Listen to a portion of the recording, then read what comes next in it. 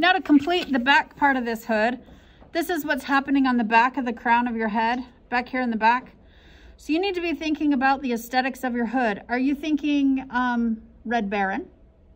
Are you thinking Gandalf? Are you thinking Assassin's Creed? Assassin's Creed, you're gonna want your HPS to be longer so that you have more spill around the neck. Gandalf, you want this point back here to be sharper and steeper. Red Baron, you want everything to be tighter, skull cap to the head. Anything in between is a visual aesthetic that you get to decide. Currently, what we're gonna do is the book says from H to come in at a 45-degree angle, 2 to 3 inches, and just put a guide point. So half scale would be 1.5 inches.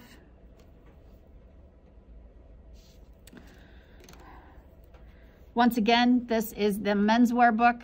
They are not accounting for hair. So for me, I don't ever come in this deep. I keep it more shallow.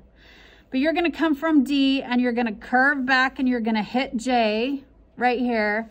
Then whatever your aesthetic is up here, you're gonna end up at F. G, we're gonna drop it just like the book says just 1/8 inch, which means half scale. That's a negligible amount.